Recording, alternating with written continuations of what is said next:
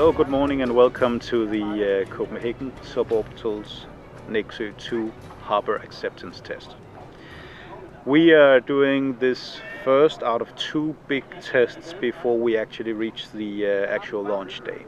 And the whole concept of a Harbour Acceptance Test is that we go through the entire flight plan for the launch, and we try to simulate that particular launch day we're all aiming for. We have to rehearse it a few times to make sure we get it right, and especially the first time we're doing the full setup and the full flight plan, then it's just really convenient if you forget something, if you need a special piece of tool that you forgot on your packing list or something like this, then it's just so much easier to get that stuff done, get the piece you need, and then write a note in your packing list, all the procedures and so on, so that we get everything ready for a launch where we won't find ourselves missing anything that can basically, I mean, even one little piece we missed back at port that could basically scrub a whole launch. So we're trying to rehearse this a few times, and so the Harbour Acceptance Test is the first one out of these. The second test we will come to at a later point, that's actually 2 weeks from now, that will be the SAT, so that's the Sea Acceptance Test. Basically we'll be doing this whole thing once more. We will be simulating a full 2-day launch campaign at Bornholm, and we will be doing basically the same thing we did at the Harbour Acceptance Test, only this time we will be doing it out to sea.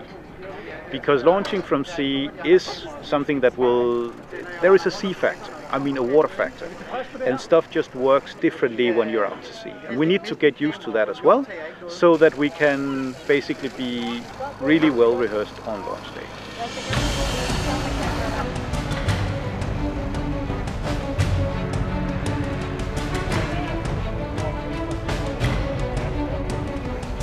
So, as we're trying during this head test to simulate, and this will be the actual launch day we're trying to simulate here, then the last few things we did last night before we went to bed and got some hours of good sleep is that we left the rocket in a state where it's basically powered on. The telemetry will be running all night, also to furthermore test systems again, and then we wrapped it in our in this little raincoat we have. So it should be able to sit completely still, tucked away nicely at the launch rail while we go to bed and sleep overnight. So first thing in the morning, pulled off the rain cover, check all systems are still running, and then 6 or 8 points later in the checklist we're steaming out.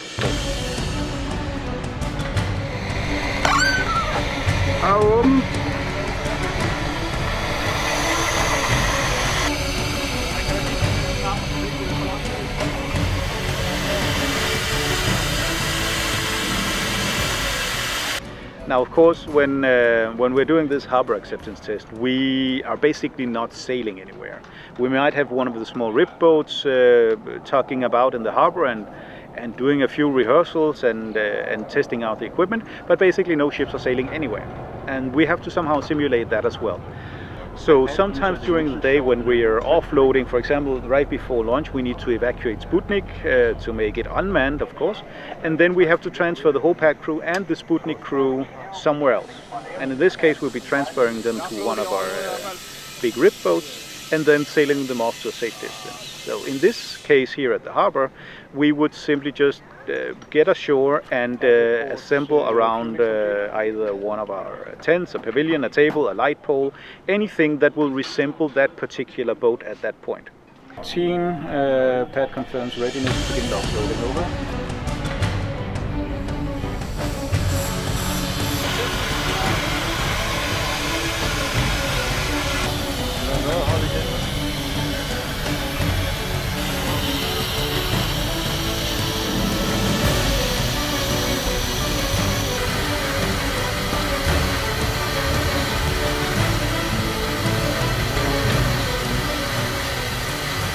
So we also learned from the launch of Nexø I, and that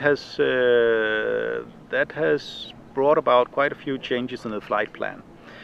One of the things we learned, for example, was that taking this long journey from Nexø spaceport out to the launch point and then starting to do a lot of work there just means that the preparation at the particular launch point took many hours, and then we ran into trouble, so it took even longer. So we tried to learn from that and figure out, okay, how can we do this differently and smarter? So we basically then cut the whole flight plan in two. So now that we're basically doing an official 2-day launch campaign. The first day will be done in Nexø spaceport, a little bit like we're doing here at the Hat. We won't be moving anywhere, but as many preparations as we possibly can do at port will be done at port. Then we'll steam out early in the morning on the launch day, and instead of waiting till we arrive at the launch point, then we will actually start some of the preparations we can do en route. We'll start them a couple of hours before we reach the launch point. So according to this revised flight plan we have, when we arrive at the launch point, we're basically ready to start loading fuel.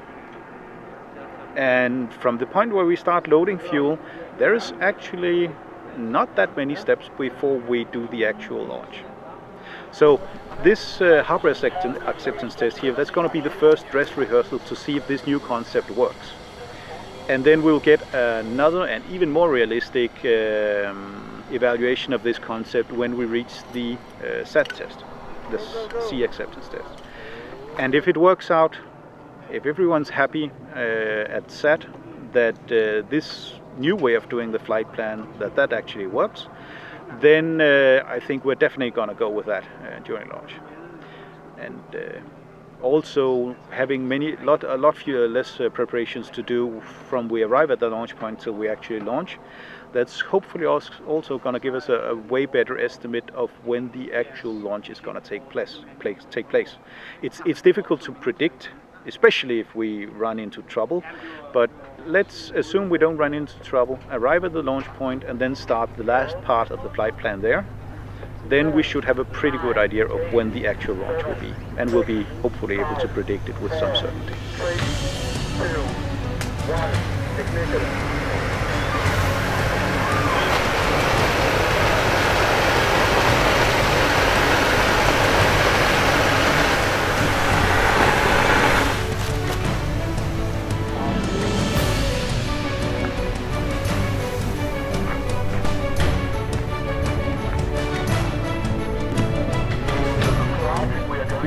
Copenhagen Suborbitals is a non-profit, all-volunteer project. We all work for free in our spare time.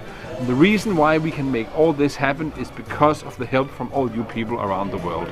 So please click on the link and go to our website and sign up as a Copenhagen Suborbitals supporter, because it's all the small monthly donations from all you rocket fans from all over the world that makes this amazing project possible.